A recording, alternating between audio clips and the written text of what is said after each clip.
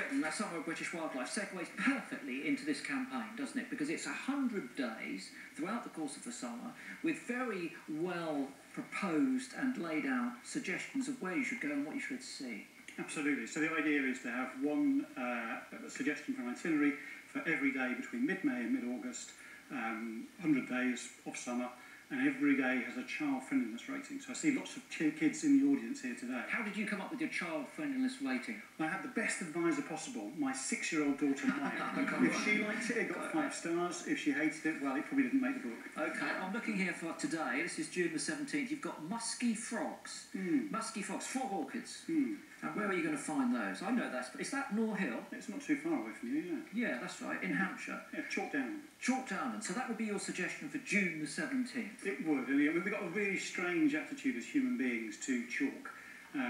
We love it because of prehistoric burial mounds, but we also exploited it.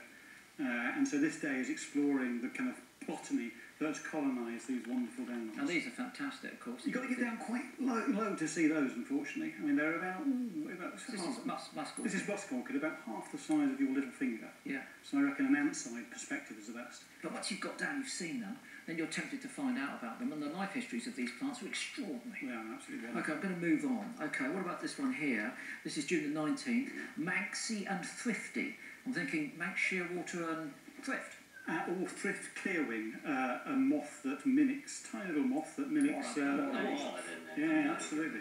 But Manx shearwaters, Barnsley Island's amazing. Manx shearwaters, they kind of burrow underground and they kind of call with this amazing... We can hear it. We can hear it. Let's have a listen.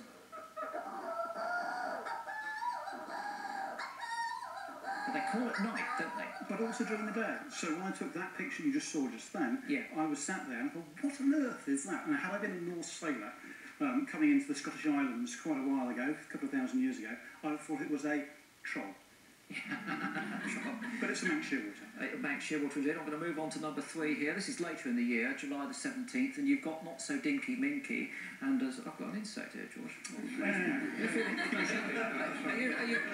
Are you feeling hungry? It's an ichneumoniid wasp or something, isn't it? Come on. It is. Oh, come on, get it, George.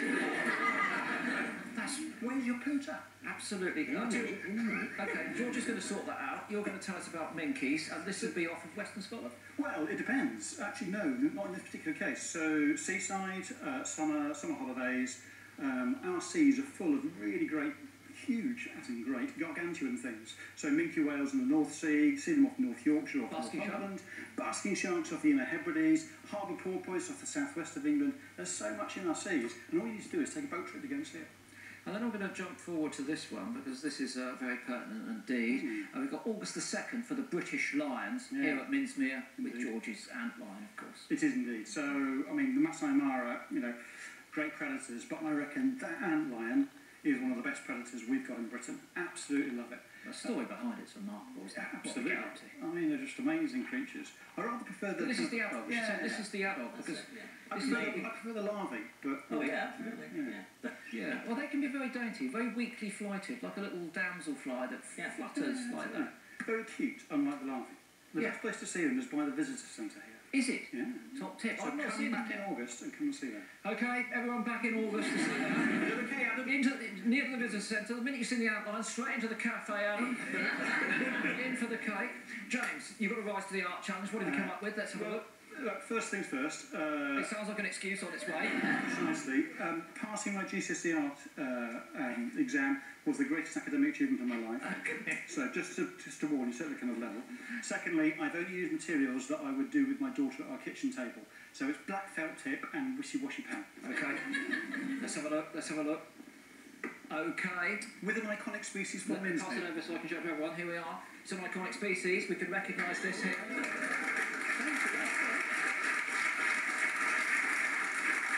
It's a brilliant shell duck. Absolutely.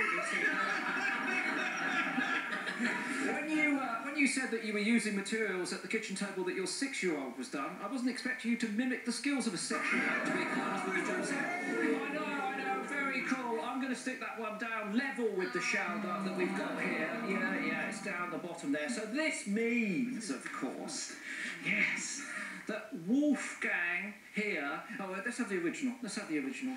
We suspected it, would we? I'm going to put it up the way. Oh, no, it's up this way here. That Wolfgang and Martin are the winners of our Drawn to be Wild competition.